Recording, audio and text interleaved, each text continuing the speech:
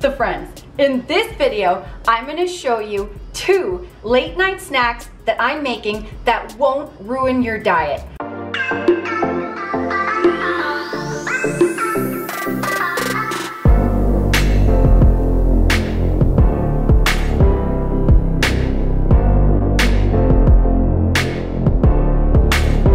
Because I've lost 130 pounds and I've kept it off for 7 years.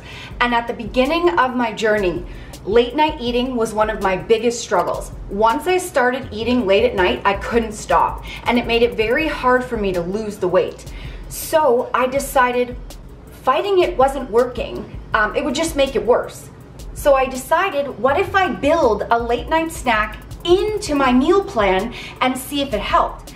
So what I did was I built a low-calorie, tasty, and filling snack that I would look forward to for a late night every single night into my meal plan. What it did was, because it was low-calorie and it was tasty and filling, it satisfied my late-night snack craving and allowed me to stay eating in a calorie deficit so I could look forward to what I was doing, stick to what I was doing, and it helped me lose the weight, keep it off, for, like I said, 7 years, and now this strategy is also helping me with my new goal, which is to get as lean and fit as I possibly can. And I just came up with these 2 late night snacks that are like super tasty and I wanted to try out, so I thought I would make them on camera in this video with you guys and share them with you in case late night eating is also a struggle for you, and maybe these snacks can help you on your weight loss journey as well.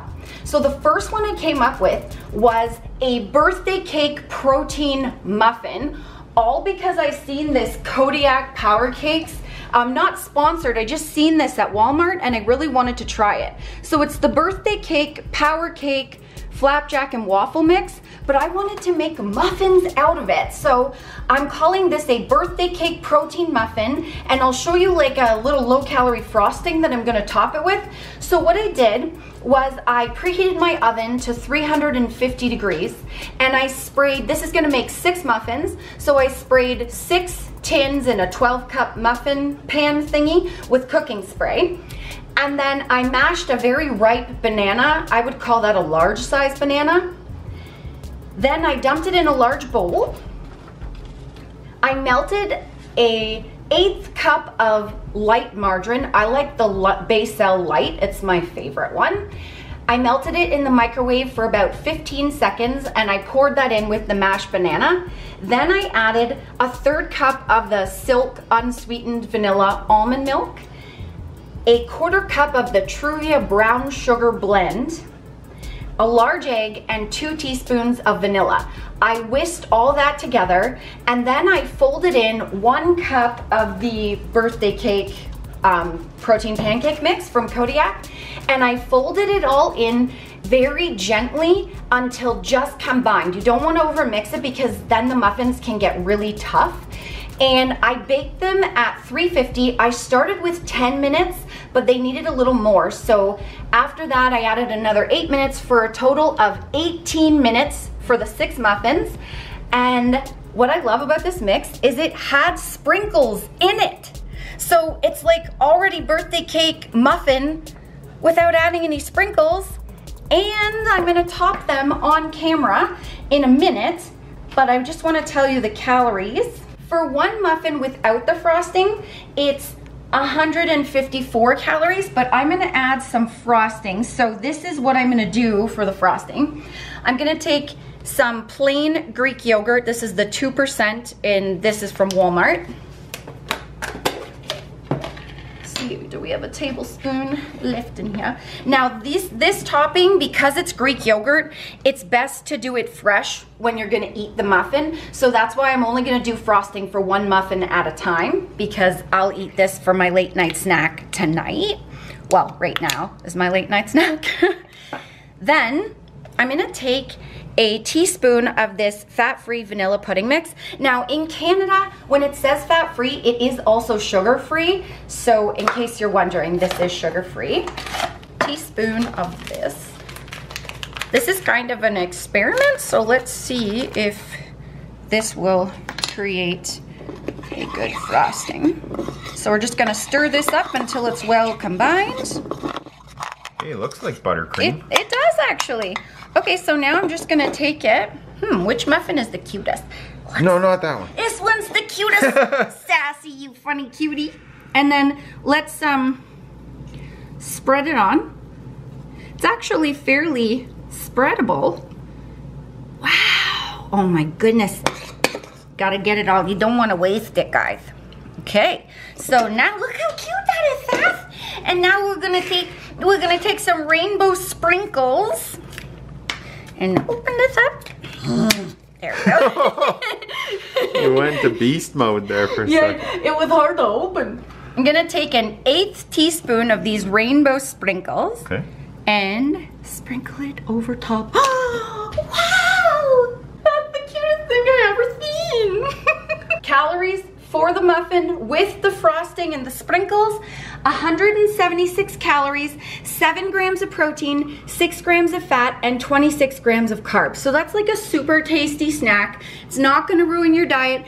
It's not gonna ruin my diet, and it's gonna keep me full and satisfy my cravings. Next one. I'm very excited about this because whenever it's summer, I crave s'mores like crazy. So I came up with this s'mores protein pudding parfait, and there she is. She is a beauty. I took 3/4 of a cup of the Silk unsweetened vanilla almond milk, and I put it into a large bowl, and then I added 2 tablespoons of fat-free Jello, the chocolate pudding mix. And of course, again, it is sugar-free, even though it says only fat-free. And then I added 2 tablespoons of one of my favorite proteins, Hoodled, harder than last time. We are sponsored by Hoodled. S'mores is one of my favorite flavors that they have. I did 1/2 scoop, which is about 17.5 grams, if you're weighing it on a scale. The link for the protein is down below if you would like to get some. Or if you don't have the s'mores, you can just use regular chocolate protein powder, any one that you want. So I whisked the milk, the protein powder. But s'mores is better. But s'mores is better, of course. But if you don't have it, chocolate will work. So I mixed the protein powder, the pudding, and the whisk, and the milk together with a whisk. I whisked it all up until it started to thicken, and then I set it aside. And I took 1 sheet of graham crackers, so it's the 1 sheet is like the 4 small crackers, and I saved 1 of the 4 small crackers to the side, and I like to crush my graham crackers on a paper towel with the back of a spoon. I find it's easier to contain them, and you don't have to get a bag and do all the mashing. So I put those 3 crackers on a paper towel, folded the paper towel in half to cover the graham crackers, crushed it with the back of a spoon until I liked it, and then I put it in the fancy glass at the very bottom for the graham cracker crusty. Then I topped the graham crackers with the pudding, and then I topped the pudding with 2 tablespoons of mini marshmallows, a teaspoon of the Hershey's mini chocolate chips. I took that last piece of graham cracker and I crushed it up into little small pieces, sprinkled that on top, and then I drizzled 1 teaspoon of regular chocolate sundae syrup over top. I would have used low calorie, but I can't find it anywhere, so I just use a teaspoon of the regular. And for this entire parfait, this lovely glass here, you're looking at 274 calories, 15.5 grams of protein, 5.6 grams of fat, and 40.1 grams of carbs. What? 2 tasty late night snacks that won't ruin your diet. Can you even believe it? And now the friends, we're gonna do a taste test. So let's taste this one. Wow.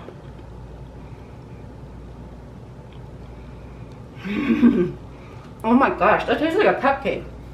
You would never know that that is Greek yogurt on the top, and you wouldn't know that that was made with protein pancake mix. It's amazing. You feel like you're eating a cupcake.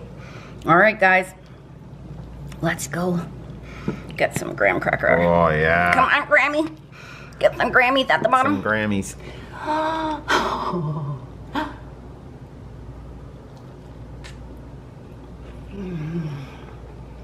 I